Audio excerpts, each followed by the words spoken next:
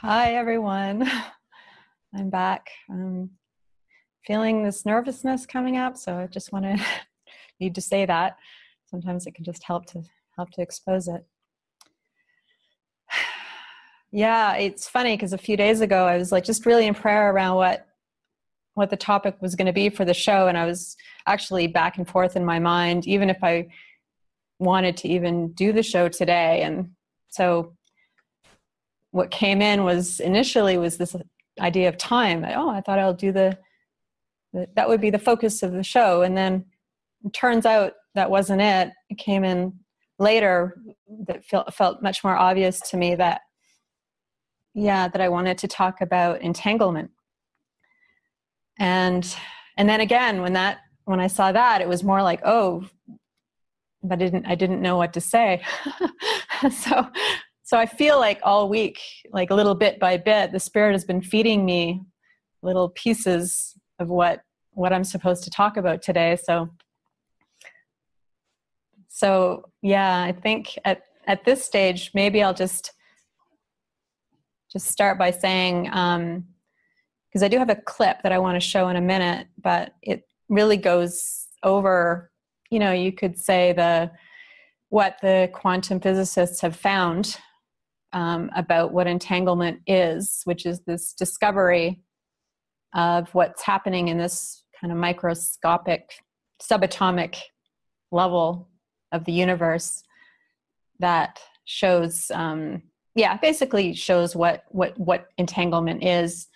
So maybe I think we'll just start with the clip and we'll take it from there. So Nicholas, if you want to let it roll. Oh, and by the way, this is from the movie What the Bleep. It's Dr. Quantum. So it's nicely animated for ease of reception in a certain way. So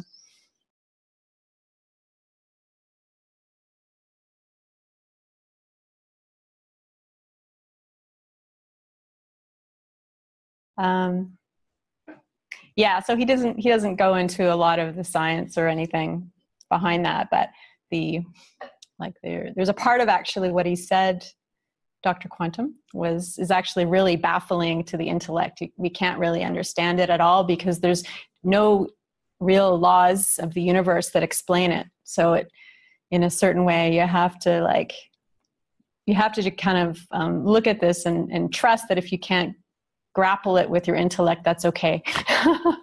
that just this idea that particles can be linked like instantaneously, no matter how far apart they are. So they're not subject to the rules of, how long it would take for communication to happen from one to another. They don't care. They're actually totally outside of the system in a way. They just kind of act in these ways like this that really, throw everything up into, everything is up now for question, really. Because if things can do that, then, obviously we're extremely wrong about what we think is going on. So, and I think I really love that about this, because I spent so many years in science and using Newtonian science as my way to know something. And I just really, that was my religion in a way. Like that was my way to understand the world, understand myself, understand it all. And that when this started to come in and enter my awareness, so to speak, it's telling me that I had it all wrong, and that, which is an assault to the ego. but in a way it's really refreshing, because it's sort of started to open my mind to something much different. So yeah, and then actually after I felt good about this clip and showing it, I was looking through some other, just online one night, just a few days ago, and I was looking through some clips and some articles, and I landed on this experiment that was done just a few years ago. And it was also an entanglement experiment. And what they found was not only can this sort of thing happen across space, but it can also happen with time. In other words, they were able to entangle particles that were separated in time, so they had different, you could say, points in time, and they were totally connected. They were completely outside of the rules of time. But also they were doing it with particles that didn't even coexist in time. Like, in other words, it was like, I don't know how to, another way of putting it is, if I'm deeply connected with someone who isn't even, who I have no overlap in this lifetime with. And so it really shouldn't happen. It shouldn't be possible at all. It according to what we believe is true. And so yeah, I was blown away by that. And then I was also really in prayer about wanting the Spirit to show me what this all means, like in the spiritual journey. So, and I wanted an experience of it. I wanted to really feel in my heart like I understood something about what this meant. I didn't want it to just be about experiments. And so last night Ken had mentioned, was it Ken? Yeah, had mentioned earlier that there was a movie gathering we had last night. And I was sitting watching this movie, and what happened during the movie was really actually interesting, because there was different sharings. Like David had shared some, and then Jason had shared some about their experience with their father or their grandfather in their lifetime, and just some healing work that was happening, some forgiveness work that was happening.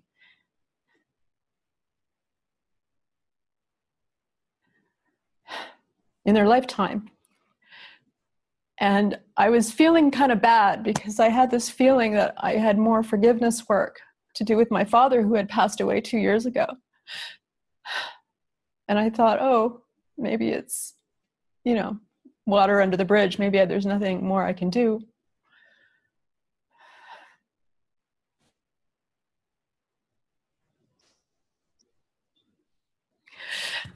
And then during the gathering, at one point after Jason actually shared some healing experience with his father, I felt this rush of love coming from what I thought was like my father.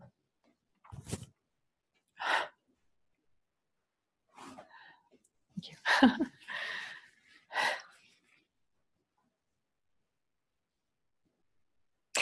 And it just felt really strong, like it was him. And then it actually felt even bigger than that. Like it felt like I was being shown these ways that he had been kind of loving me and loving me and loving me, but I didn't necessarily see it that way at the time. But that the love was always there, like that was the message, was that it didn't go away.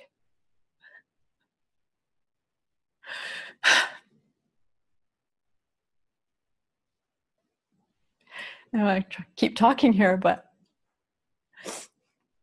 back to, I don't know how to feel. It felt really like obvious to me afterwards, after the movie talk, and after this upwell of emotion, that the Spirit was just trying to show me something about this entanglement business, that entanglement is talking about basically a collapse of time and a collapse of space.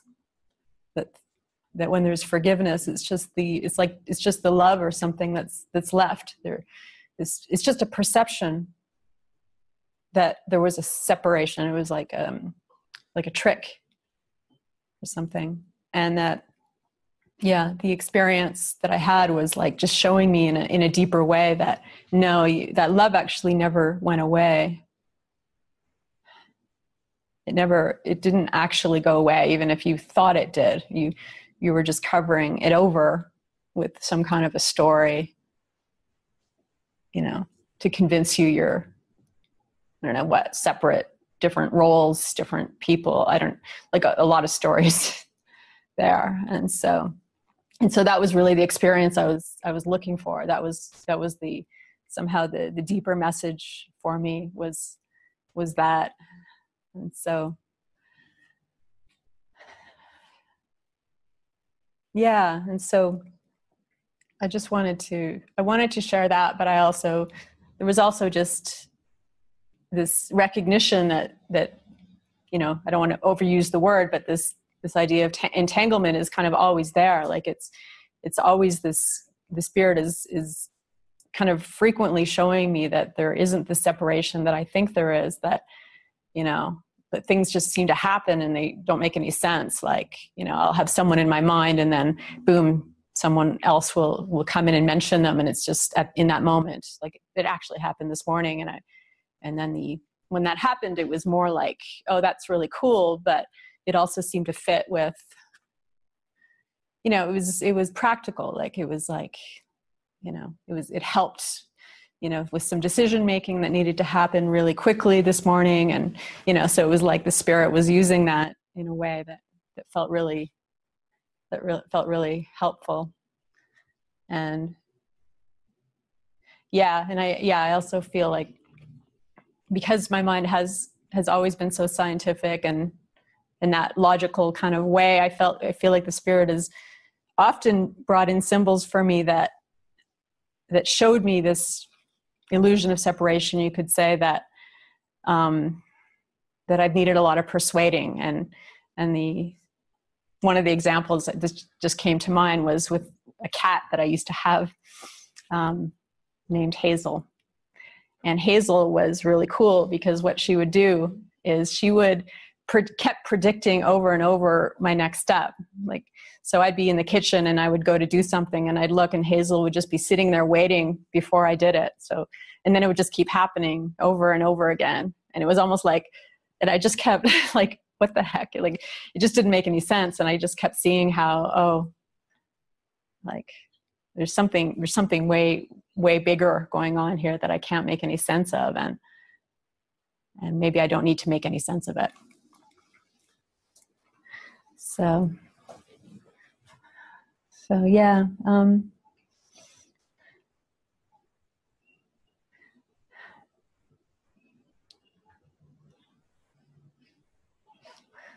Yeah, and then I also was looking at. Well, I do have actually another clip that I wanted to show that was basically right in line with this that we've been talking about. You know, just how the Holy Spirit really wants to keep persuading us in all these different subtle ways that there isn't this illusion. Sorry, stepping back, that there isn't this you know, fragmentation or this perception of separation that we think there is, that we're very convinced that there is. But to the logical mind, it's like I said, it's very persuasive. And so there is a lot of like, you know, there's a lot of steps that need to happen in terms of guidance to be brought in to be shown just how wrong we are about what we think is going on. So when I was looking at it this morning, and this was from A Course in Miracles.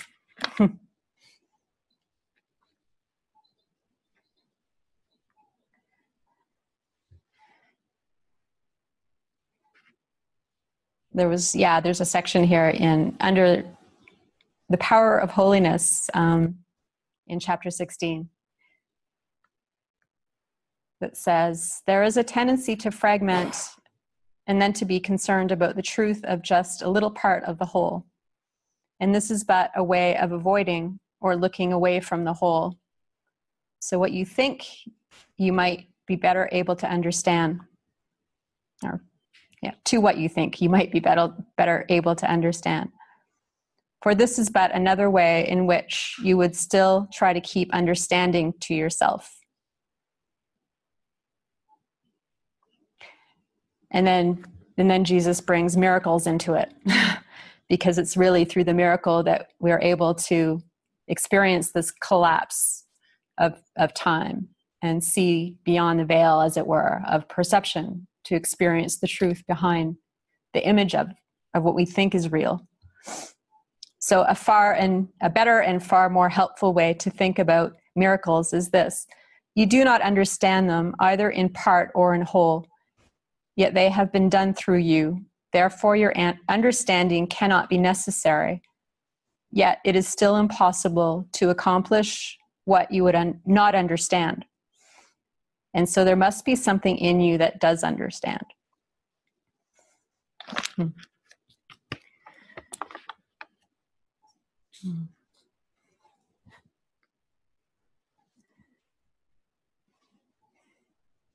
Yeah, so maybe just going with that, and just sort of this invitation again to be okay with not understanding what miracles are, and not even understanding what this quantum physics stuff, how it really works. But it's okay. It's almost like a degree of faith is needed, because these are discoveries in science. And I feel like when I look at this stuff, that I just keep needing to be okay with not understanding it all. So yeah, I think I'll bring in the clip first. I'll set it up a little bit. This was taken from a movie that came out a number of years ago called Waking Life, and it basically it's a movie about this young man who keeps waking up into what he thinks is his life, but it turns out, he finds out along the way that he's still dreaming. So he would go back to bed, and then he would wake up again, and he would be back at it. He would be back into what he realizes is a dream, and that part of his exploration in the movie is going around and just talking to people and trying to understand how he can wake up for good, because he wants to wake up, and he's tired of this kind of cycling around of waking up into what is just a dream. So this is kind of a famous scene that we'll play, and it's gonna just talk more about how how this business of time is not what we think it is, and that hearkening back to the concept of entanglement, just how entangled things might really be, at that basic level. So yeah, if Nicholas, you want to go ahead and play that.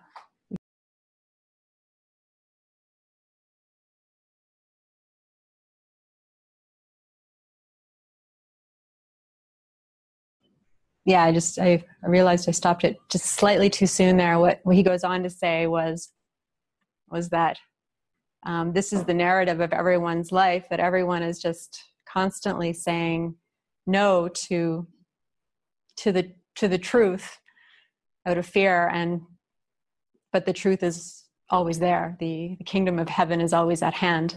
So we say no until we're ready to say yes. Is how that finished. So yeah, I felt like that brought back to mind just Dr. Quantum, and what he was talking about at the beginning, that time and space were just an illusion in the face of everything being entangled, and basically that underlying oneness that is behind the image of separation, or the image of somehow it appears so real. And when I was looking at all of that, I just felt like, well, where does the whole Course in Miracles where does the whole Course in Miracles tie into this? And So I picked up the course again, and there was another section that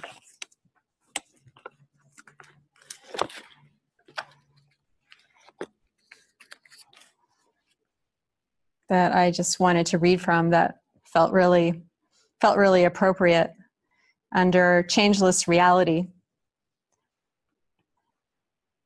In chapter 30, appearances deceive, but can be changed. Reality is changeless.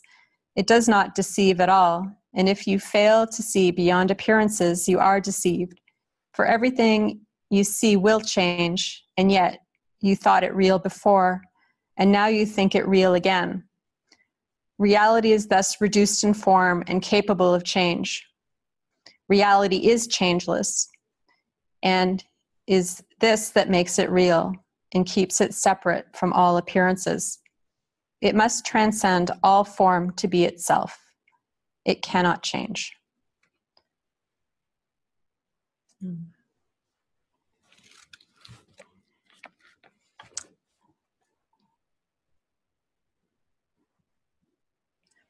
Yeah, so I feel like that's kind of where it ended up for me. At the end of it was just being shown that any experience of a miracle or of a real shift in perception that shows me that I've just been so wrong about what I thought was real is pointing back over and over again to this changeless reality, you could say, that's behind everything.